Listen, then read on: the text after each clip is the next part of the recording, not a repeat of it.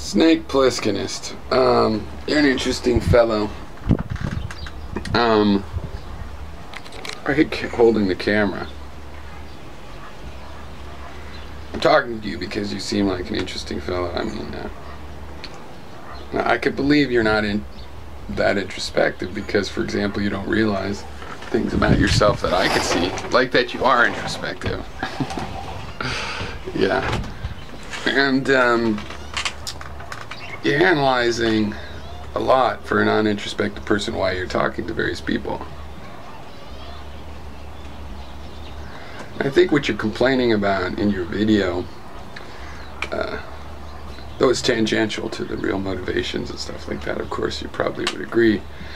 I'm not saying what those motivations are, I'm just saying. But you do raise this issue about introspection, a complaint about it, and I think you're complaining about people not that introspect, but that share their introspection.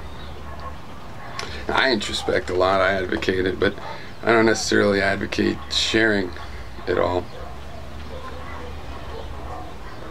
But ironically, it can be very humble to share your introspection because it's easy to pick apart someone's introspection because, like you say, they might glorify themselves.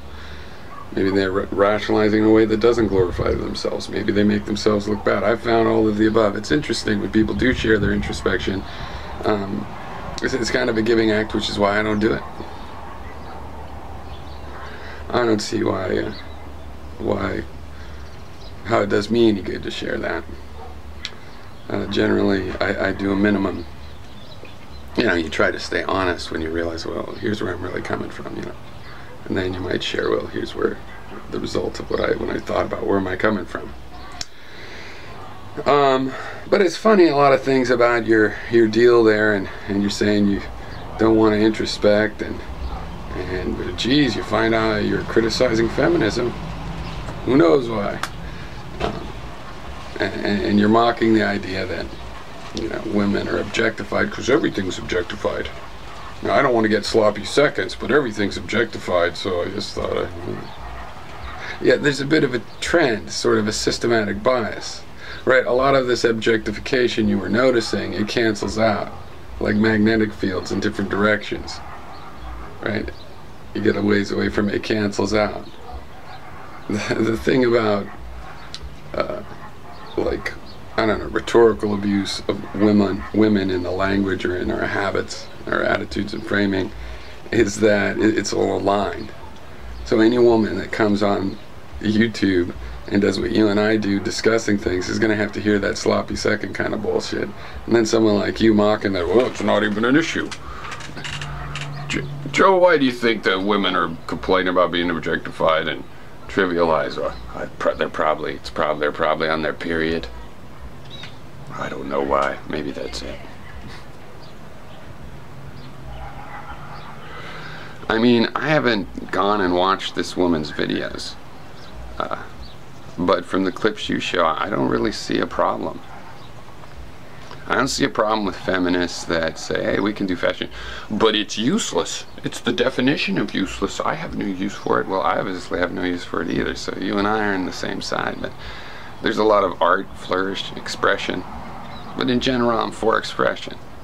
And I think there's be a healthy way of caring how your hair looks. I've never found one. I'm not interested in finding one if it does exist, but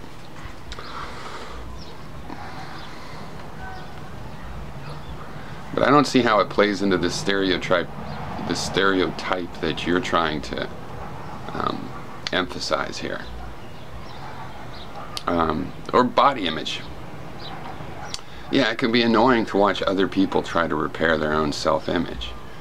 You don't seem to have a bad self-image.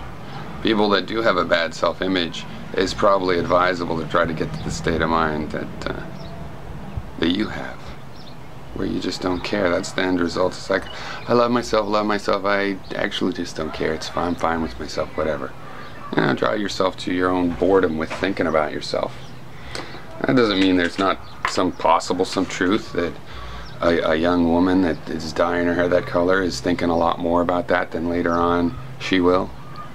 And she might agree with you, oh yeah, that was too much.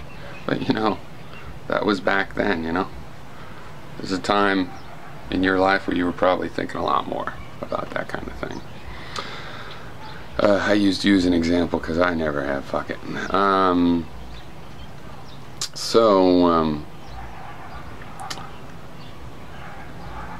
Yeah, I think it's an interesting choice of targets in that it simply shows that, yeah, introspection is useful. It is useful to know why you're doing these things.